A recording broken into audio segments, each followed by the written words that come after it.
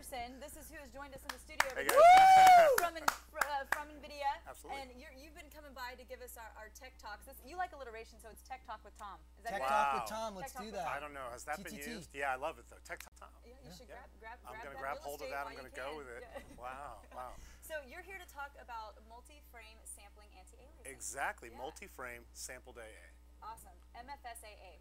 We dropped the S. Oh, so MFAA. it's MFAA. And you know what the web has said? We launched this name yesterday, and nobody is calling it MFAA. They're calling it Mother AA, right? So it's really exciting AA. Yeah, it's really exciting. That's the first thing that popped into my head. Exactly, too. and it's kind of, you know, it's the a little internet and I, stickier. we think alike. Yes, yes, you do. So I know, like anti-aliasing, the staircase, the aliasing, the staircasing effect that happens. Exactly. When movement or anything happens, you can it's explain it. really irritating. But I'm interested to know about the multi-frame anti-aliasing. Okay. So break it down, Tom. I'm going to break it down. So I'll give a little recap of what aliasing is. Yes. And it's kind of, aliasing is pretty much what we call a sampling problem, where you're looking at geometry that's effectively a continuous function. You're looking at an edge of a triangle, and you have to kind of get that onto your screen somehow. But your screen is discrete pixels. So what you're doing is trying to figure out what color should pixels be, trying to make it look like this continuous line that you can't really represent. So aliasing is that coarseness that happens when you do that mapping. And it looks really shitty as lines move across that coarse grid. You know, you get things that are saying on and off and on and off, and it looks very pixely. So anti-aliasing is a technique to try to minimize that by hitting mid-shades. Between the on and off, you're going to hit like a gray instead of a black and a white. Now, multi-sample aliasing is a little bit complicated, and I probably ought to show a picture to explain how that works. Diagrams and all right, so I have diagrams. How I got through college. And we're going to the big board. Boom! Big board. Okay. Touch screen again. I'm very excited about this. I feel like it's going to work. I feel like we are so in your class right now. I need to. Okay, are you ready? Yeah. We're going to touch the screen, and it should play. Now, I hope this has no audio, but we'll see. Oh, yeah. Ooh, okay, so it's just a little bit of gameplay. This, by the way, is downloadable off of NVIDIA.com, I hope today, right? And, okay, we're going to stop. Your presentation's moving without you. It's okay. I was coming to this grid. Okay, good. Okay, now, for those of you that were watching, this grid is actually pixels, okay? And I'm going to black it out and show you what's happening when you have a continuous line, okay? Now, that line represents the edge of a triangle that's kind of, you're moving in your scene, because, you know, when we render something, we're always working with triangles. And triangles have edges, but what we're trying to do is figure out how do we get these triangles to appear on the screen. So you might ask yourself, well, you know, if I'm doing this, the question is, what color should that whole pixel be? What color should that whole pixel be? And what color should that whole pixel be? And you can tell that the answer is not black and white. But unfortunately, let's go here, and we're going to see if I can get this to work. Yeah, I think we're back on, right? Yes. This is exciting, Jace. Okay, so you see what we did here? We said if there's a line coming through here, what you really want is this to be the first color and the bottom to be the second color. But let me tell you how that happens. It's called sampling. Now, I told you that there's these pixels, and there's a continuous line that comes through the pixel. So what this is showing you is the way the scene ought to look, right? There's a triangle, and there's an edge on this side and an edge on this side, but we got to figure out how do we represent this white and this black. So what we do is called sampling. And you can think about sampling as precise math. You know, we're able to check, is that line above or below that dot? And the dot's right in the center of the grid. So that's how we make this easy decision, right? You can kind of say, all right, this dot is below, this dot's above, so that ought to be white and this ought to be black. So let's go ahead and play it. Okay, come back here and play. Yes, we're playing. Okay, now we're coloring it in. Okay, so what it said is if you look at these two dots, right, this one's going to be black and this one's going to be white. That's why we've got this funky stair step. That's what aliasing is. It's taking this continuous line and converting it to the grid, which are the pixels on your screen. Okay? Now, anti-aliasing tries to improve this. And the way it improves it, are we playing? I think we are playing. Yeah. The way we improve it is we take more than one sample per pixel. So now in this case, we're going to use two samples, and it's actually not that hard of a concept. Let's put the line back on there. Okay, now the line comes through. So now, since this is a continuous function, and the samples are in a continuous space, it's just the edge of a triangle. And so when we do these comparisons, we can check, hey, how about this part of the pixel versus this part of the pixel? We can do two checks.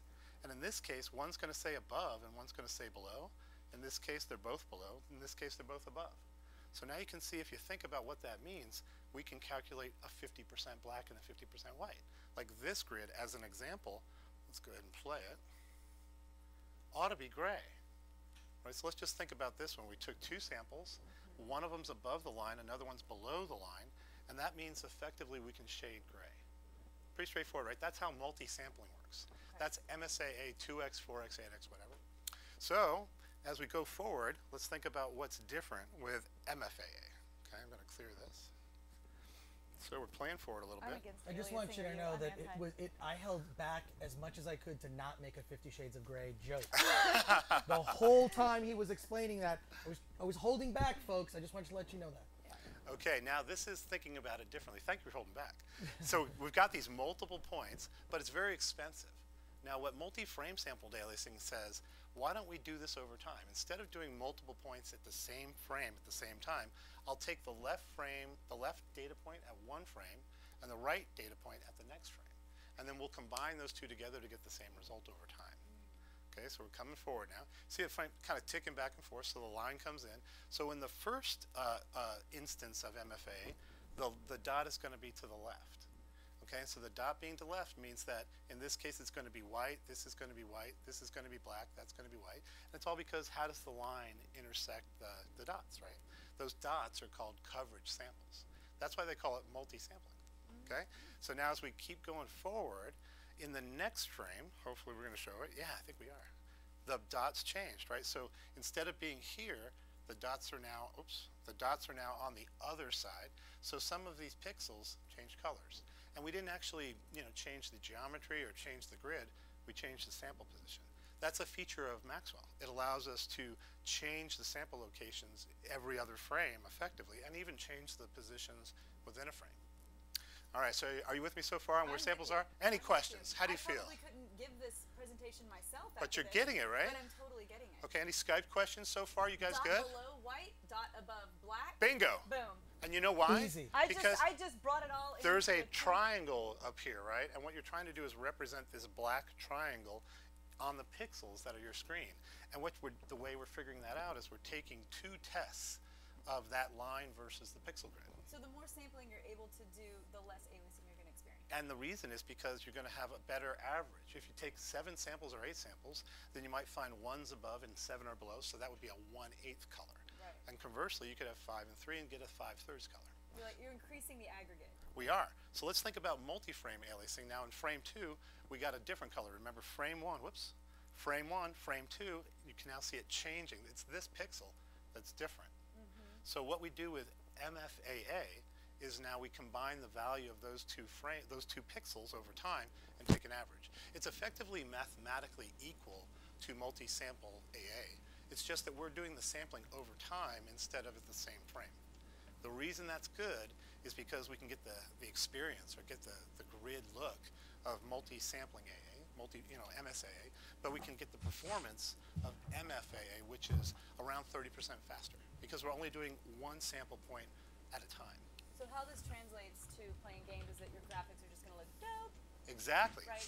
It's going to look exactly like this. The more FAA, the better the stuff gets, the better our graphics are going to be. Bingo. Okay. Yeah, so the better your AA is, the more realistic your games look, and the more immersive they become. Sure. And what we're doing is just improving the way aliasing or anti-aliasing is done from generation to generation. We're like little gnomes, and Yes. we sit in our little gnome world, and we just sort of beaver away, making graphics better and better. And so we got here. Pixel for pixel as well. MFAA. Studio with lights, and you're like, Wow, ooh. people.